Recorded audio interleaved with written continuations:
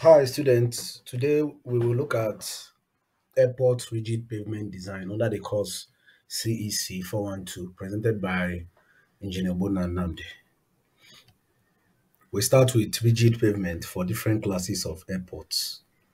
Rigid pavement consists of slabs of PCC, which is Portland concrete cement, placed on a subbase that is supported on a compactable subgrade. Like flexible pavements, a properly designed rigid pavement provides a non-skid surface which prevents the infiltration of water into the subgrade, while providing structural support to aircraft which use the pavement.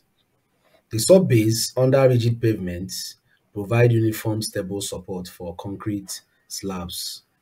As a rule, a minimum thickness of 100 millimeter is required for all subbases under rigid pavements.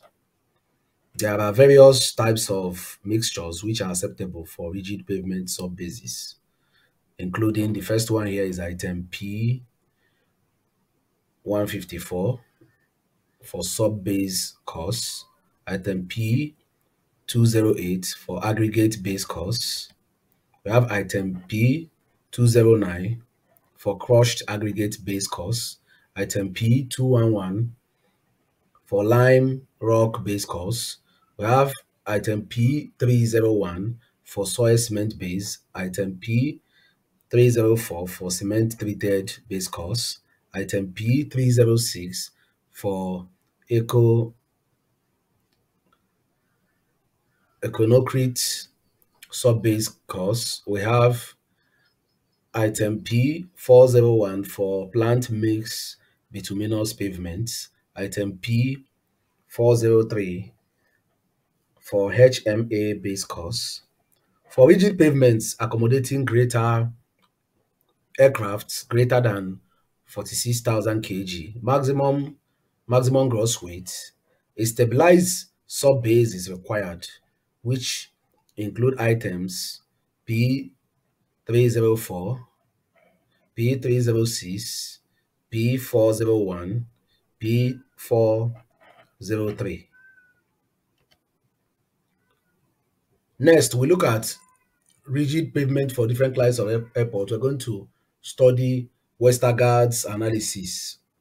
Similar to the CBR method of design for flexible pavement prior to 2008, rigid pavement design using nomographs and other approximation charts based on the theories developed by H.M. Westergaard was the FAA standard.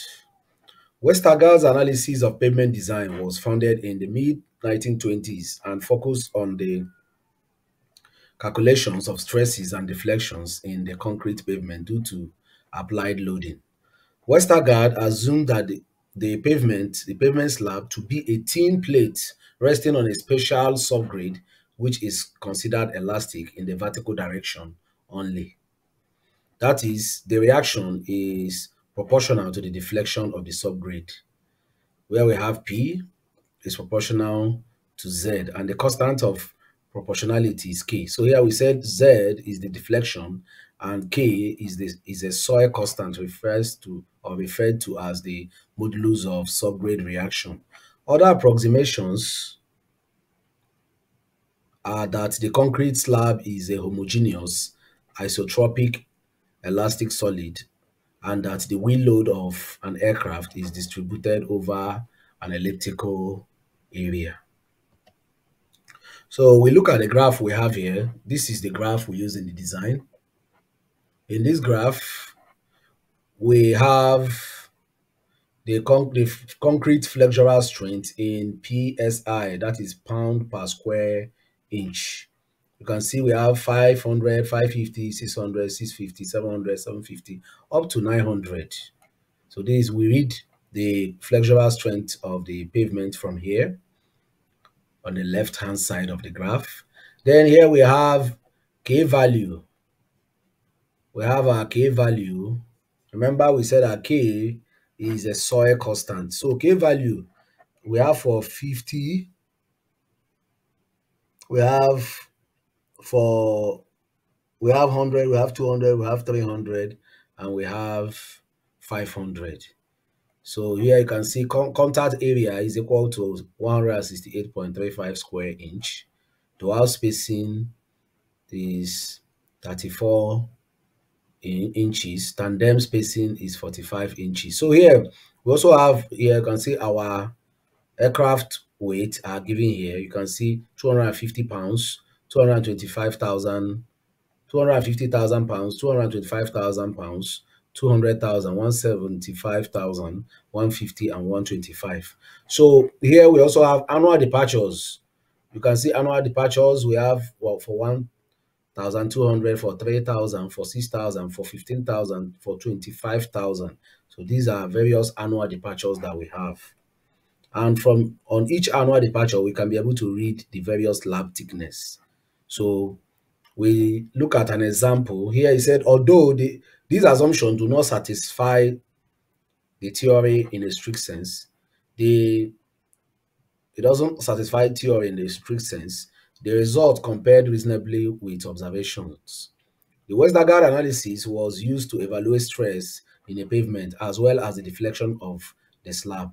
For airports, Westergaard developed formulas for stress and deflection in interior of a slab and at an edge of a slab. The US Army Corps of Engineers applied Westergaard's formula towards the creation of approximation charts and design curves. Let's look at an example. The arrow found in the figure, talking about this figure, we have an arrow here, you can see. So what is this arrow talking about? So the arrow, it illustrates an example of a rigid pavement design analysis, considering the use of a PCC mixture of flexural strength of 660 pounds per square inch. So let's look at the 660. You can see concrete flexural strength of in PSI, which is pounds per square inch. This is 650. This is 700. So here between 650, 660, 670, 680, 690, 700. So this line here is 660. So we read it down to touch the K value. So from the question, let's see the K value that we have. Our K value, say a subgrade with a K value of 100 pounds per cubic inch. So K value is in pounds per cubic inch. So we go back to the graph. You see that from our 660, we're able to touch K value of 100. You can see this is 100, this is 50, this is 200, this is 300, this is 500, 500 pounds per cubic inch. So we're able to touch it from 660. Then here we still have, it says for a Boeing 757 design aircraft with maximum gross weight of, so the weight of the aircraft is 175,000 pounds. And the annual departure is 6,000. So let's see how to read the thickness. So here we said that the weight is 175,000. So with the flexural strength of the concrete being 660, we're able to touch the soil constant, which is 100, given to us, 660 pounds per square inch. Moving down to touch the soil constant K, you can see 100. We are giving 100 in the question.